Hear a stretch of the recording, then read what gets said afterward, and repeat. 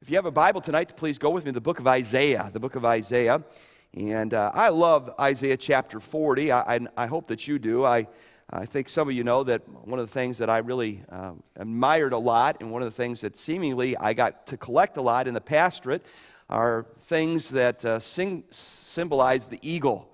And I've had a lot of those things. And as you can tell out in the foyer, we've got a lot of books, and I'm cleaning out my office, and I just don't have room to take all this stuff home, and so books on the table are free for the grabs, and the pictures that are out there, if anybody wants those, help yourself. But again, we're just trying to whittle some things down here as we're getting ready in the last 2 months of our pastorate here, and just needing to get rid of some things. And I just can tell you that some of the books out there, I can give you no guarantee that they're everything. So we've just collected a lot of stuff through the years, and some of that stuff was from the Bible Institute, and so I don't necessarily, sometimes we kept some things that we wouldn't necessarily completely endorse just because of the subject matter. So just so that you're aware of that, and so just because they're out there doesn't mean that, hey, Cleveland Baptist Church completely agrees with everything that's written on those books, all right?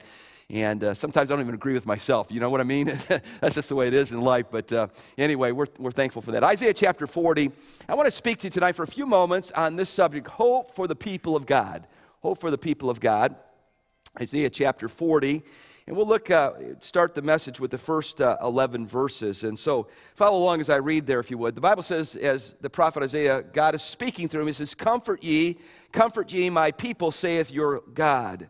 Speak ye comfortably to Jerusalem, and cry unto her, that her warfare is accomplished, that her iniquity is pardoned, for she hath received of the Lord's hand double for all her sins. The voice of him that crieth in the wilderness, prepare ye the way of the Lord, make straight in the desert a highway for our God. Every valley shall be exalted, every mountain and hill shall be made low, and the crooked ways straight, and the rough places plain. And the glory of the Lord shall be revealed, and all flesh shall see it together, for the mouth of the Lord hath spoken it. A voice said, cry. And he said, what shall I cry? All flesh is grass, and all the goodness thereof is as the flower of grass. The grass withereth, and the flower fadeth, because the Spirit of the Lord bloweth upon it. Surely the people is grass. The grass withereth, and the flower fadeth, but the word of our God shall stand forever. O Zion, that bringeth good tidings, get thee up into the high mountain. O Jerusalem, that bringeth good tidings, lift up thy voice with strength. Lift it up, be not afraid. Say unto the cities of Judah, behold your God. Behold, the Lord God will come with a strong hand, and his arm shall rule for him. Behold, his reward is with him, and his work before him.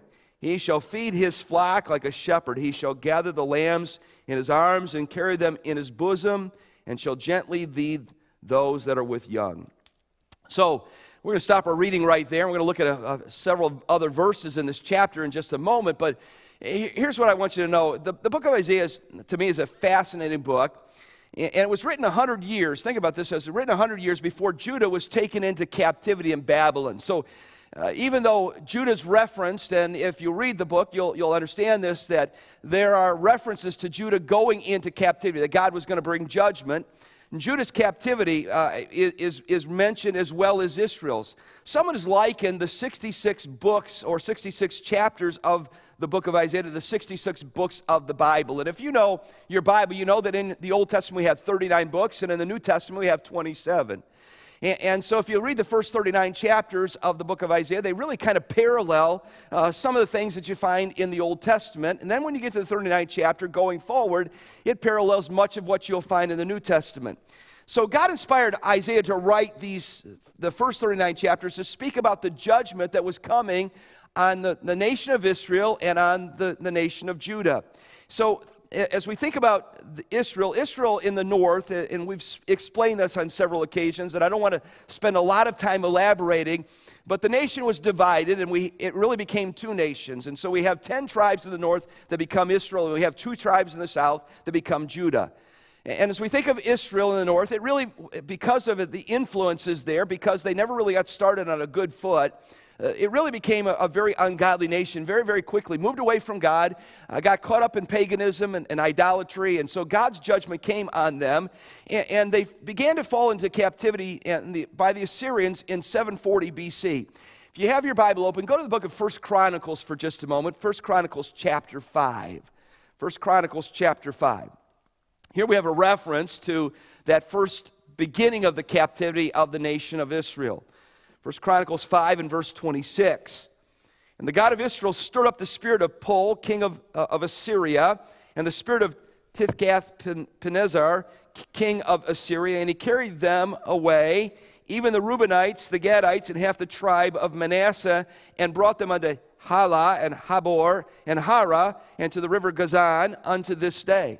Now, you may remember that as we think about the nation of Israel, we have the 2.5 tribes that were on the east side of the river Jordan. So that's what's being referenced here, as those 2.5 tribes as being carried off. So 20 years later, there's a second siege, and the rest of Israel goes. 2 Kings chapter 17. Turn there very quickly, if you would. 2 Kings chapter 17, look at verses 5 and 6. So again, we have a reference to the rest of it, some 20 years advanced from that first siege. 2 Kings chapter 17, verse 5, and the king of Assyria came up throughout all the land and went up to Samaria. Now again, Samaria is the captain. Lizzie, you need to be seated, please. Okay? All right, find your seat, honey. Okay? Chip, you may want to help her, okay? All right. There you go. Okay, very good. Okay, very good. All right. So the king of Assyria came up and he besieged Samaria. Samaria was the capital of Israel. And he besieged it 3 years, according to this text. And in the 9th year of Hosea, the king of Assyria, he took Samaria and carried Israel away into Assyria and placed them in Hala, Habar, the river of Gozan, and in the cities of the Medes. So as we think about that, I want you to understand that once they went into captivity, that realm of those folks, some of them may have filtered back, but for the most part, those 10 tribes that were taken away captive, I mean, they just kind of got filtered out throughout the world. And so, again, as we think about what happened in 1948 with the reestablishment of Israel, and you see this kind of resurgence of the rebuilding, and Jews from all over the world are coming back. Some of those would trace their lineage to these 10 tribes here in the north. And so, again, that was the beginning. And so we're told a little bit later, the same Assyria came against Judah. You remember when Hezekiah was the king of Judah, and he was besieged for a while, and God obviously allowed them to hold that off. But we read in 2 Kings chapter 17 why Israel got carried away. Look at, you would, a little bit later, if you're still there in 2 Kings, look at verses 15 to 18, and he lists the reasons that Israel got carried away. He said, and they rejected his statutes. This is the nation of Israel. They rejected his statutes, his covenant that he made with their fathers, and his testimonies, which he testified against them. And they followed vanity and became vain, and went after the heathen that were round about them, concerning whom the Lord had charged them that they should not do like them. And they left all the commandments of the Lord their God, and made them molten images, even 2 calves, and made a grove, and worshipped all the hosts of heaven, and served Baal. And they caused their sons and their daughters to pass through the fire, and used divination and enchantments, and sold themselves to do evil in the sight of the Lord, and to provoke him to anger. Now here's the statement. Therefore the Lord was very angry with Israel, and removed them out of his sight, and there was none left but the tribe of Judah only. So here's God's indictment, saying, you want to know why I took them away? Here it is. Here's the list. Here's the catalog of things that we're dealing with. So as I mentioned, several years later, Hezekiah faced the same thing, but God withheld the judgment.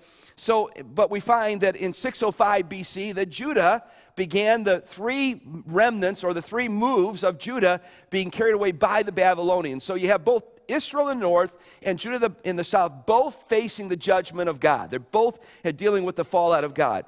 So this 40th chapter, so if you take the first 39 chapters, he really deals or delineates on those judgments that have come.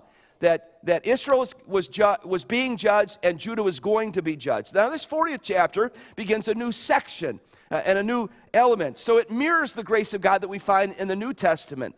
Think about this. God has a willingness to pardon his people and to comfort them. So as we consider our text, we see that it opens up with God doing exactly that. Look at verse number 1. Comfort ye my people, saith my God, or saith your God. So as we think about that, here's God saying, I want you to do this. My people have been judged, and they need to be comforted. And they're going to be judged, and they're going to need comfort. And so he's speaking these words of comfort. This passage is also prophetic, because we see a little bit later on, just a couple of verses here, that it really talks about John the Baptist coming as the forerunner of Jesus Christ. So I want you to think about what's happening for just a moment. Think about Israel, the north, the 10 tribes. They are in captivity with the Assyrians. Judah's going to be taken into captivity. They're going to deal 70 years in Babylon. And it's been Isaiah's ministry to point out these things. Okay, here's the reason that this is happening. This is why you're in captivity, and this is the reason you're going to go into captivity. And so it's all about the judgment that's going to has either fallen or will fall. So now you're living in a time and you're experiencing these things. So I want you to put yourself in the mindset of the Hebrew people. All right, here we've been judged. Here's another group, another nation's going to be judged. And so it would be, you get to the point where you'd be a little bit discouraged because of the judgment of God that has fallen out. So here in this chapter, we find God sending here this message to the prophet, to the nation. And it's this, as if he's saying, I want you to know, but more importantly, God wants you to know that he wants you to know that he hasn't forgotten you. Now you know, there's a time when you're in a time of difficulty. You know, we've all probably faced some difficulties in our life. Sometimes it's self-inflicted by some of the dumb things that we do as people. Sometimes it's just the chastening of the Lord because of our foolishness. But other times, it's the testing of God. In other words, God allows tests to come upon us. It could be a health test. It could be a financial test. It could be a family issue that you're dealing with. And I'm just simply saying, we look at those things, and when you're in the throes of it, and you're crying out to God, say, God, you got to do something. And it's almost as if God is not speaking, as almost as if he's silent. And there's becomes sometimes, if we're not careful, we have a level of frustration, don't we? Where's God in all of this? Where's my help? Have you forgotten about me? Have you forsaken me? Have you forgot all about me? And so you can imagine these people were thinking that, okay, we did bring this on ourselves. We did bring on the judgment of God because we neglected him. We disregarded him. We did not worship him according to the covenant that he established with us that we agreed to, and we entered into this covenant. Now here we are. We're facing all this judgment. What hope is there? Where's our encouragement? Where's our hope? And so God steps into the picture and he begins to give hope here in this particular passage. So as you're going through some difficult times, and I think to myself, you know you're going to be judged because of an accumulated sin. However, God is saying, I want you to know that I have a plan for you. I'm going to take care of it. And so it's really amazing. So we have to admit, and again, as I look at the clock, it gets away from us very quickly, but let me just simply say, we have to admit sometimes that we live in our world and we wonder how much darker and how much more difficult can our world get. You know, I've seen a lot of things happen here in my lifetime. In the 41 years of ministry at the Cliff Baptist Church, Pastor Thompson's been in heaven for a number of years now, 9 years this coming June, said to me before I became pastor, he said, son, I can still hear him say it, son, you're going to deal with things I never even thought about. And I'm looking at my son, I'm saying, son, you're going to deal with things I haven't even thought about. And I'm just simply saying that as we look at our world and it's progressing, and we look at things that are happening in the United States of America, we scratch our head and we say, my goodness, how much longer? I said to my wife yesterday as a result of the news of the new elected mayor of Chicago, openly gay, openly just flat out do what you want to, you know. And I said to her, we are now, and we have been for a while, but we are now living in the days of Noah and the days of Lot. And the Bible tells us that when those things begin to happen, that we can begin to understand that our time here is not long. But sometimes we don't know how long that time is. And so none of us know how much time we have, but we can get discouraged. We can come to the point we say, well, where is our hope or where's our help? And so I want us to look at what God says here to this nation. And we're going to deal with this very quickly tonight, the hope for the people of God. What is it? We find it here. And so he says, I want you to comfort my people. And so I can just imagine them saying, okay, all right, you're going to comfort us. And we know about this God, all we know about is his judgment, and he's promising us some things in the future, but how do we know? How do we know he's going to deliver? How do we know who he is, some things about him? Where do we find hope? Well, if we're going to have hope in God, I want you to notice, number one, we must recognize who our God is. We must recognize who he is. In verses 12 to 27, we find a beginning in these verses, we find 7 comparisons where God says, this is who I am. This is what I'm like. This is the God that you worship. And I think it's good for us to know how big our God is. You may be sitting here today, you say, man, I'm struggling. I need God to do something. I want to tell you something. You serve a big God. Your God is Almighty God. He is all-powerful God. And He lays out here in these verses how big He is and how great He is. And I'm telling you, when you start to think about that, that gives you hope. Amen. Now, notice very quickly, let's run through these things. First of all, He is greater than the creation. Look at verse 12. He says in verse number 12, who hath measured the waters in the hollow of His hand, and meted out the heavens with a span, and comprehended the dust of the earth in a measure, and weighed the mountains in the scales, and the hills in a balance. Now stop for just a moment and see what he's saying. These are rhetorical questions. He's saying, who has done this? Well, of course the answer is Him. He's done this. He's so mighty that He can hold all the water. Think about this. We have a Great Lake. It's Lake Erie. It's the smallest of all the Great Lakes. It's I think 80 feet deep at its deepest point, but it's still called one of the Great Lakes. There are 5 of them. So when I think about just the water in Lake Erie, that's a pretty big body of water. 55 miles across from the north shore of Cleveland to the south shore of Ontario. And I think it's about 80 or, no, I'm sorry, it's got to be more than that. Probably 100 and maybe 200 and some miles long. 80 feet deep, that's a lot of water. Put the 5 Great Lakes together, put the oceans together, the Pacific and the Atlantic, add the Mediterranean Sea and all the bodies of water that are found in the United States of America and all the other countries. And God says, look, I can hold it in my hand. That's how big I am.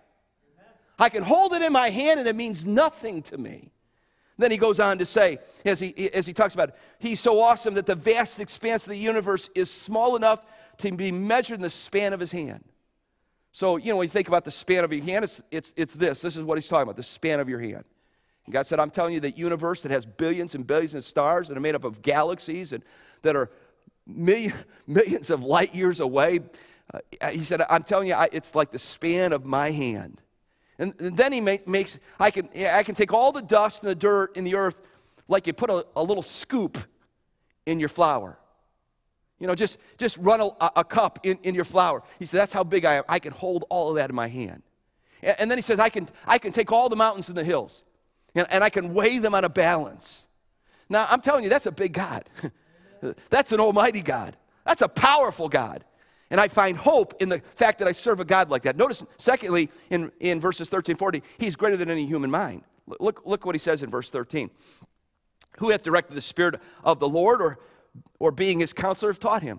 So in other words, who has to give God guidance? Who has to counsel God? Well, the answer to that, of course, is no one. No one could teach Him anything. He's all-knowing. No one has to give Him direction because He knows everything. I'm just simply saying He is that kind of God. Who can give Him insight or teach Him? Look at verse number 14. With whom took He counsel, or who instructed Him, or taught Him in the path of judgment, or taught Him in knowledge, and showed Him the way of understanding? Your God has it all together. He's an almighty, all-powerful, omniscient, omnipotent, omnipresent God. He's that kind of God, and He's amazing. And so Isaiah's pointing out. Notice that God is greater than all the mighty nations, verses 15 through 17. He says, behold the nations are as a drop of a bucket. They are counted as small dust, as the balance, and behold, He take up the isles of the sea as a very little thing. So think about United States of America. Our nation, I think 370 million people. We probably have an army, our armed forces. I don't know exactly the totals, but probably over a million people in our armed forces. And we think about the mighty ships that sail the sea that are part of the fleet of the United States of America. Think about all the aircraft that are part of our arsenal. And we think about all the weapons. Then we add China to that. We add India, all these populated countries. And God says, I want to tell you something. They're but a drop in the bucket. You go out in your yard, you're going to do some yard work, and you take your bucket along, just put some some of the weeds, and you drop it in the bucket. That's how God says, hey, these people sitting down here shaking their fists at me. He said, it's nothing. It's just like a drop in the bucket. Take them all. Take all the nations that are threatening or shaking their fist at God. He says, as a drop in the bucket. He says, there's nobody greater. Then he's greater than any human mind. We see that he's greater than any mighty nations, verses 15 and 17. God is much greater than any image or of God that man can come up with. We find that in verses 18 to 21. He said, look, go ahead. You make these images, but he said, how can they possibly get my likeness? How can they possibly come up with an image that would fit me? That's what he says in those verses. And then he says, God is greater than all the collective people of the earth, verses 22 to 24. God looks at this earth from his lofty position. He sees humanity as bugs. Think about that. He sees us as grasshoppers. Here we are, we're just little grasshoppers popping around down here.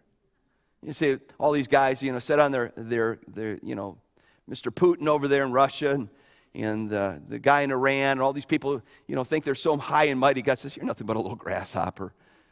It's amazing how great and how powerful our God is. And then notice he's greater than any being on the earth, verses 25 to 26. And then finally, he's greater than, or so great, nothing can be hid from him or exhaust or tire him, verses 27 and 28. Now, I want to just really wrap this up very quickly, and I want you to look at, if you would. So we see who our God is. That ought to give us hope. But I want you to notice that this great God then makes a promise in verses 29 to 31. What are those promises? Well, notice what he says there in verse number 29 to 31. He says, he giveth power to the faint, and to them that have no might he increases strength. Even the youths faint and be weary, and the young men shall utterly fall.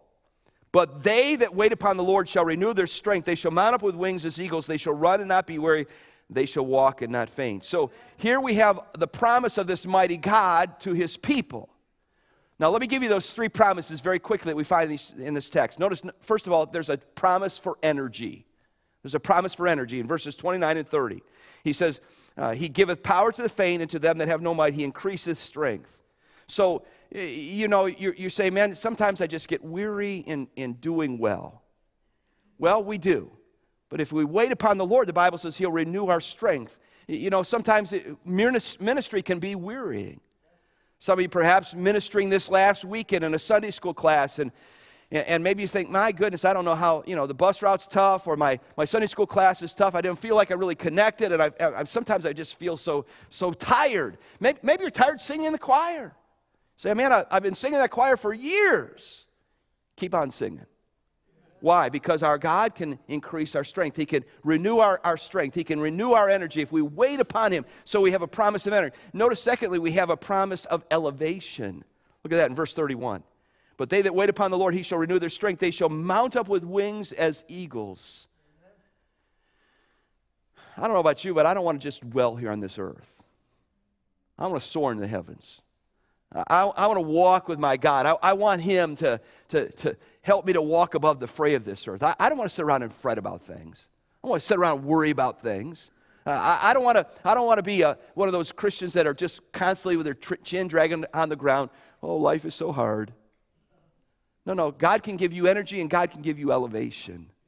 He can lift you up. He can make you soar with him. He said you could be like the eagle. The eagle seems like it flies and never gets tired. It just keeps soaring. And then notice finally, not only does he give us energy and elevation, but he gives us endurance. Notice he says, you're going to mount up with wings as eagles. You'll run and not be weary. You'll walk and not faint. Amen. So, endurance, elevation, and energy. God will give that. That's the great God that we serve can do those things. He has that kind of ability. And as a result of that, that should give us hope tonight. So as we think about what he promises, what is the key? What is the key here for us having those things? How do I get this energy? How do I get this elevation? How do I get this endurance? Well, the key is certainly given to us here, the idea of waiting. The idea of waiting on the Lord. What does that mean? Well, the idea of waiting is not losing patience, but continually just keep looking to God. So in those moments of frustration, when, it just doesn't seem like anything's going right, when it seems like, my world's falling apart and I'm wondering where God is and all that, what's the answer? The answer is not to run away from God or to chuck it all in. The answer is to wait upon the Lord. Amen. Keep looking to him, having patience, waiting upon him. We need to learn to look in our life and say, there's a time for me to stop and turn aside and to get alone with God. I need to get away from some of the fray of it. And I'm telling you, sometimes I think the reason people fail, sometimes I think the reason people quit is because what they need to do and what they actually do are two different things. When we need to wait upon the Lord, that means, I need to turn aside. I don't need to keep pushing on. I need to get alone with God. I need to see what God is doing in my life. And as I wait upon Him, He has promised me that He will give me energy, bring into my life elevation, and He'll give me endurance. We can walk with God, and we should. Think about that. You can walk with God. You can walk with God. I can't walk with the president. I would like a few moments with Mr. Trump, President Trump. I'd love to sit down with him. I'd love to talk to him. I'd like to pick his brain for a little bit.